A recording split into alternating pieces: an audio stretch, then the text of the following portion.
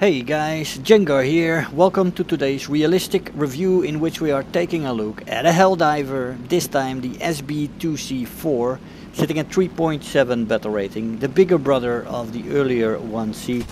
This plane is just as amazing and it has some interesting options which make it even better. This is a later version, so it has a much better engine, and thus it has some increased performance that coincides with the higher battle rating. So there is that, but it is basically the same plane with the same philosophy around it as the 1C, and it is a ton of fun. People don't expect what this plane has to offer, and this plane also has gun pods with 4 extra 50 cals added to the two 20mm guns, which makes it a beast. Absolutely fantastic plane. Great air brake on her, for you to slow down in the lower ends of the dive as well, to make you not overshoot or to make somebody else overshoot on you, which is always nice to have. Air brake, good, very good air brake actually, this one. Well, the maximum speed in this plane at sea level without web is 406 kilometers an hour, with web 421. At 4,500 meters she can go up to 342 without web, 443 with web. It's really not much of a difference.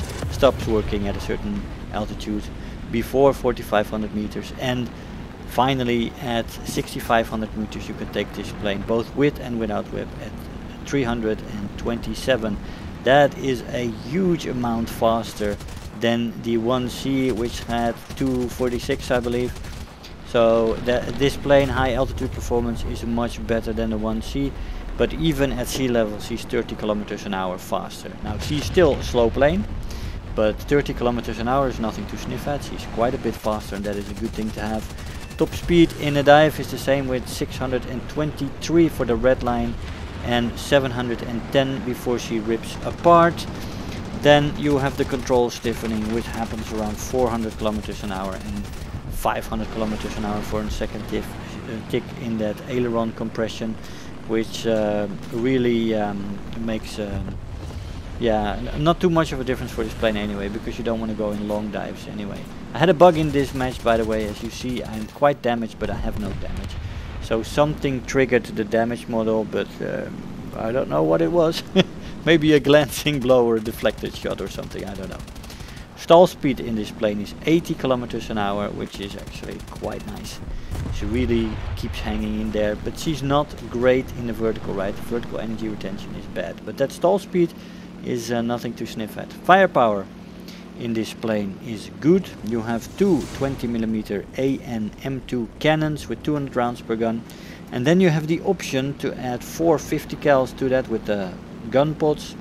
M2 Browning machine guns, 4 of them, with 360 rounds per gun, which is nice. It's the option you should take, I believe, but it's not the only option you have in this plane. You can also equip bombs and rockets, you can equip a mine, you can equip torpedoes, and then you have those pods, which I would say take them, because that makes this fantastic. You also have a turret, a double 7.62mm machine gun turret with 1000 rounds per gun. What belts did I use? Well, as I went through these before for the 1C, but you have for the 20mm you can use all the belts actually. The default, ground, air and stealth belt. You have the armor piercing tracer shell, and you have the heavy shells. The default belt is 50-50 on that. The ground belt has 3 APT shells, more armor piercing heavy.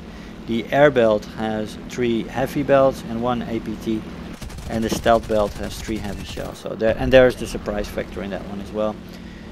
I personally use the air belt because of the heavies, and I wanted some tracer in there. But if you want to use the stealth belt, you do have the most heavy high explosive fragmentation, incendiary composure in that, which is best for RRB. But all of them are very usable and definitely viable.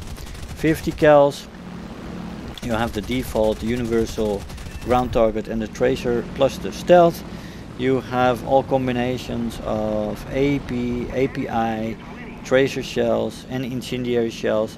They have different composition when it comes to that. If you want to go a little bit more incendiary, I would go universal or tracer. If you want to go stealth for the surprise factor, take stealth. The default is a little bit of a mix, and ground targets is more AP heavy. So there's always those mixtures in choice. Look carefully at what the belt contains and think what you want to use it for. More incendiary is often good for the 50 cals, for creating fire, shooting planes down. If you want to go ground pounding, the AP shell heavy belts are more to your liking. If you want to go stealth, go stealth. Stealth is always nice, it has that surprise factor. So a lot of armament on this plane and very good firepower, very good ammo load. The performance of this plane for the rest is nothing to write home about, as with the 1C. The acceleration is average in a straight line. In a dive it's actually good, it's quite decent in a dive, not initially, but once you build up a little bit it's quite good. Energy retention is average in the horizontal, and in the vertical it's actually bad. Climb rate in the plane is bad, but that's not a problem because you get a high bomber spawn, which makes it possible for this plane to get up to altitude, especially on small and medium maps.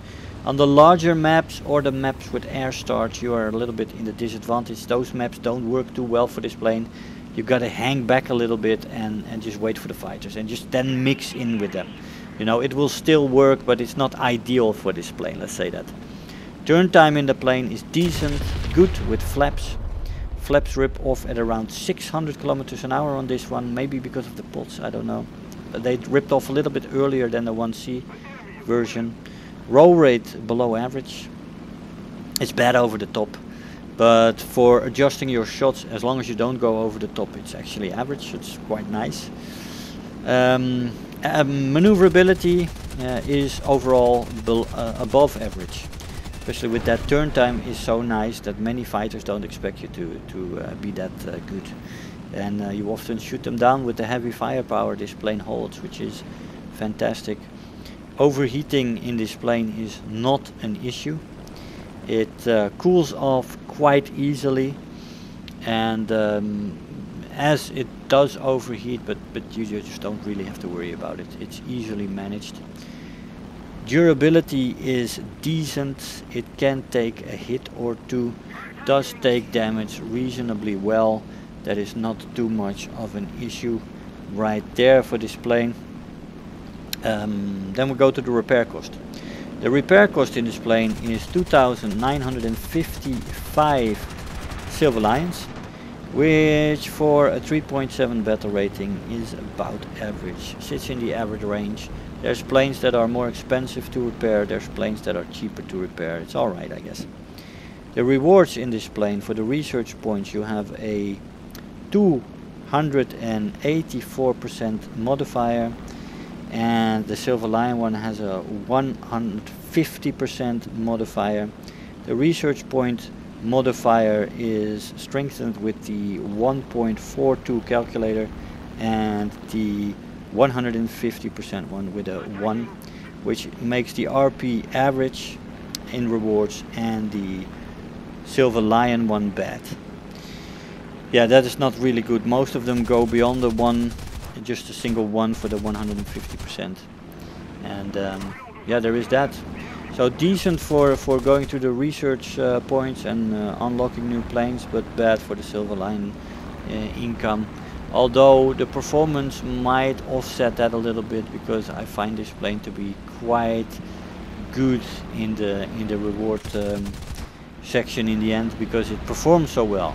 You just get a lot. You just get more rewards because you get more out of matches, because of that high bomber spawn, because of the firepower, and because of the fact that people just get surprised by this plane very often. This plane is a close air support and support fighter, and it can also turn fight. Not with dedicated turn fighters, but with anything else, energy fighters, boom and zoomers, this plane can give them a run for their money easily, and will often win against them in maneuvering fights, which is just awesome. With the heavy firepower you can easily, you know, kill them off. The stopping power is great, so the deflection shots, and they will usually work very well. And yeah, it's a great firepower, man. I like this plane. I like the versatility of it. I think it can be fantastic in ground RB as well. I've heard many people in my squadron say that. I don't fly it myself, but I can definitely see it. You have mines, you have bombs, you have rockets. You can take it into naval with the torpedoes. You have gun pods, which work the best, I guess, in air RB, giving it this plane even more firepower. It does take away a little bit then with the pods from the maneuverability, because hey, you've got pods hanging on you and the performance becomes a little bit less good as well, which is already wasn't the greatest, but I mean, with those pods you have extra drag, of course, so acceleration, energy retention is going to become a little bit harder. But all in all, man, this plane is very enjoyable. As you see, I did take a little bit of damage here and there, but she takes it well. She doesn't immediately become unflyable when one wing is hit and stuff like that. No, she actually does function quite correctly with some damage, and often takes you home with damage. That is not too much of an issue. I really enjoy this plane, and she is definitely worth your time there.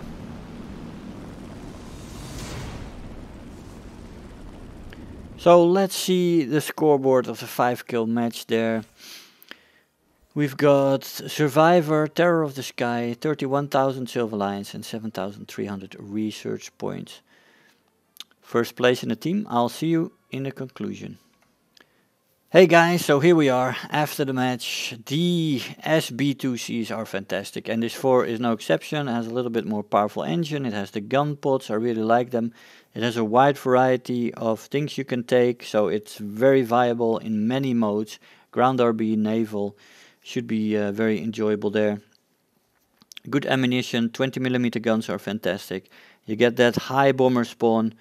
And yeah, man, this plane performs a little better than the 1C as well on higher altitudes, which is nice. She has an air brake that is fantastic. She can fulfill the role of close air support, support fighter, and she's a turn fighter coming from high altitude, because officially it's a bomber, but it really feels like a very maneuverable plane coming from a bomber spawn, which is very enjoyable for a fighter pilot. So yeah, when it comes to attackers and bombers, these kind of planes are often some of my favorites. A lot of shenanigans involved, and yeah, very enjoyable to fly, guys. So I definitely recommend you to visit these SB2Cs. They are quite cool. Guys, I hope you enjoyed the video. I want to thank you all for watching, and I'll see you guys next time. Bye-bye. If you're new here, make sure to hit the subscribe button, become part of this community.